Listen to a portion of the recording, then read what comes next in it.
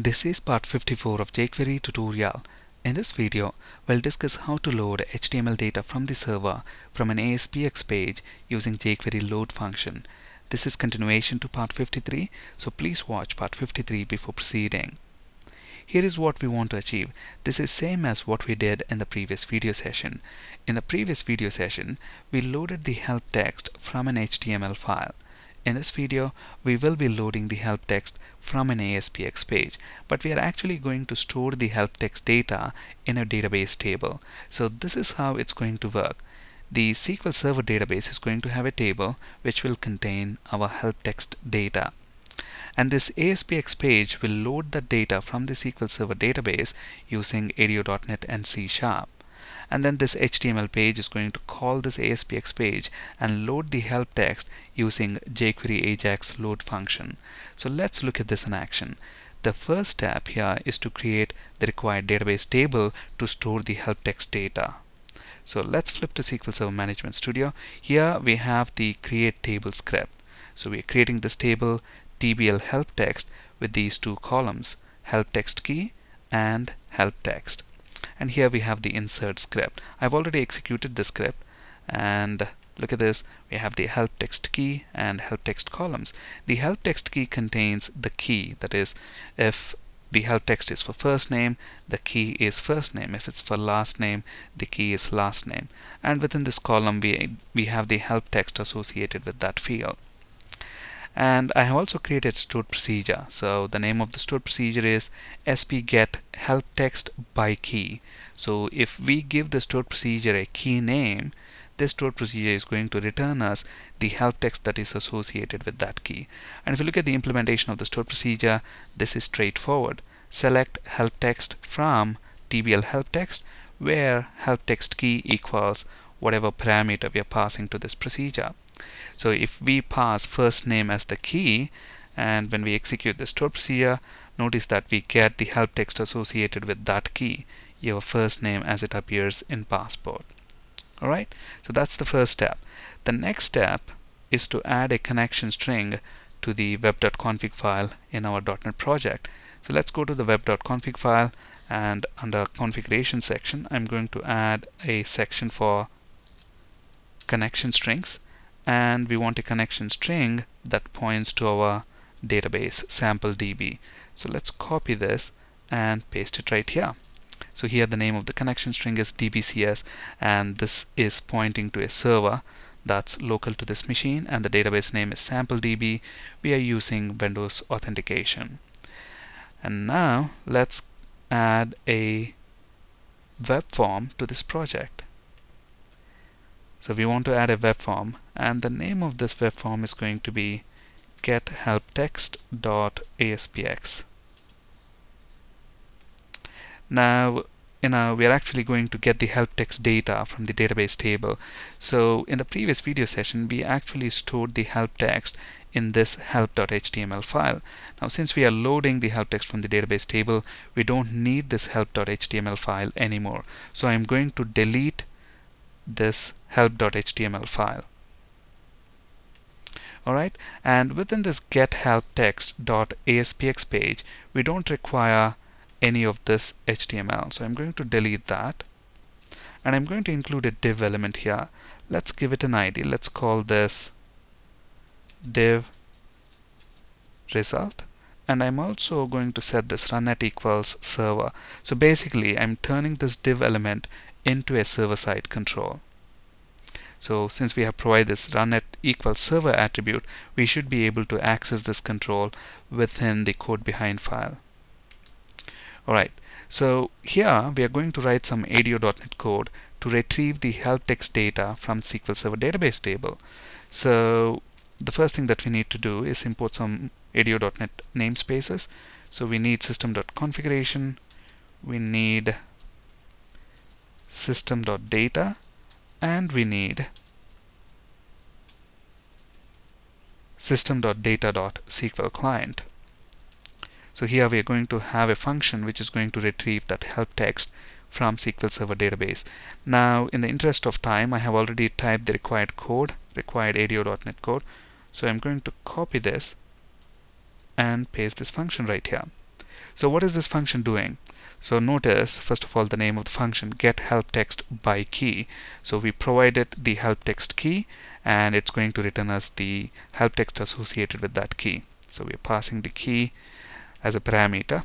Here we have a variable help text which is initialized to an empty string, and then we are reading the connection string from web.config file, storing it in this variable, and then we are constructing a SQL connection object using the connection string that we have read from web.config file, and then we are building a SQL command object, and we want the SQL command object to actually execute this stored procedure.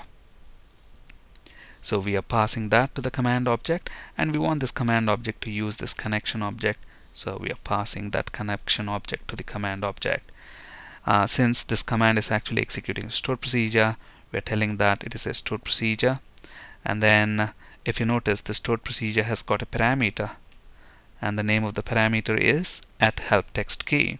So here we are building a SQL parameter object. This is the name of the parameter, and this SQL parameter is going to get its value from this function parameter key.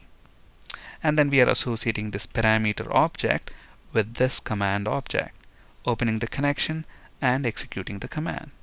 So whatever result we get back, we are storing that in this variable help text, and finally we are returning that variable. So pretty straightforward ADO.NET code there. And within our page load function, I'm going to create a variable. Let's actually create a string variable, and this is going to contain our help text key. Equals, we are going to get that from the request object. Okay, and let's actually specify the name of the key as help text key. Now you can give this key any meaningful name you want. Okay, so once we have the help text key, we can pass that to this function, and this function is going to return the help text associated with that key. Right? So let's call this function get help text key, and to this we need to pass the key value. And whatever result we are going to get back, we want to set that within this div element, and this div element has got an ID, div result. So div result dot inner text equals whatever we get from this function. Alright, so we have our ASPX page now. Now this HTML page is going to use the jQuery AJAX load function and load that data. Alright, so the next modification is for this HTML page 1.html. Now we are not going to modify this HTML in any way. We're going to change this jQuery code. Okay, so this is going to stay the same way. We still want to find all the text boxes on this page, and whenever a text box receives focus, we want to execute this code. I'm going to make one change here. I'm actually going to remove this hard-coded string from there and move it here, and I will explain shortly why. And then on this we are calling the load function. In the previous video session we loaded the help text from an HTML file, but now we want to load the help text from this get help text.aspx page. So the name of the URI, this is the URI get help text.aspx. So we are going to pass that here. Okay, and if you look at this get help text.aspx page, it actually expects help text key to be passed right to the request. So we need to pass help text key. Now if you recollect from the previous video session, this load function has got three parameters: the URI to which we want to make the request, the second parameter is data, the data that we want to pass to the request to the URI, and the third parameter is callback function, the function that gets called when the request successfully completes. Right? So now I'm going to use that second parameter, the data parameter, and pass the data to the request. Okay, so and I'm going to pass the data using a JSON object. So the key that we want to pass is this help text key. So let's copy that, and the value is actually going to come from this variable help dev. Okay, so what's going on here? So let's understand this. Now this blur function is not going to change in any way. It's going to stay the same way. Now when we run the page and when first name text box receives focus, what happens? This piece of code will be executed. So this keyword here refers to the element that received focus. In our example, first name text box received focus. And what are we doing here? We're retrieving the ID attribute value. And if you look at the ID attribute value, it is first name. So we are going to get that value in this variable. Help div is going to contain first name. And look at what we are doing here. So to that first name, we are appending help div. First name help div. So that's the ID of the div element that is associated with first name field. And we are using the ID selector here. So this entire expression is going to evaluate to first name help div. And on that, we are calling the load function. And the URI is get help text. So this page is present in the same folder as HTML page1.html. So that's a relative address. So that's the URI get help text.aspx, and to this page we have to pass the help text key, and the value is nothing but first name in this case, right? So when we pass first name as the help text key to our get help text.aspx page, what is that doing? It's passing, actually here, look at this, we are creating a variable and then we are passing that variable to this get help text by key function, right? Instead of doing that, we can actually pass this directly to the function, right? So we are passing the help text key. So here we are passing first name, right, to this function. When we pass first name as the key to the function, what is this function going to do? It's actually going to call the stored procedure and pass that key as the parameter to the stored procedure. The stored procedure is going to be executed. So when we pass first name, this stored procedure will return the help text associated with that field.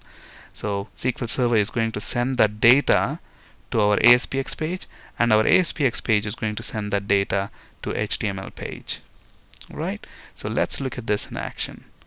So let's save all these changes. HTML page 1. Let's load that. And look at this. When the first name text box receives focus, look at that. We get that data, your first name as it appears in passport. And when it loses focus, look at that, it disappears. Similarly, when last name receives focus, we have it. When email and income. This data is actually coming from the database. And to prove that, I'm actually going to fire up SQL Profiler, and let's run a new trace. And with an event selections, make sure you select this column checkbox, show all columns, and I'm going to set a column filter, database name, like our database name is sampledb, so sampledb, and I'm going to click OK. So, and let's run the trace. So we are running trace on sampledb. Now let's go ahead and look at this. As soon as first name text box receives focus, look at that. When we go to SQL Profiler, look at that, it's calling the stored procedure sp get help text by key, and first name is passed as the parameter value. Similarly, when last name receives focus, look at that. So here help text is last name. Okay, so this proves that the stored procedure is called, and the stored procedure is returning that data to the ASPX page, and the ASPX page is sending that data to our HTML page. Thank you for listening and have a great day.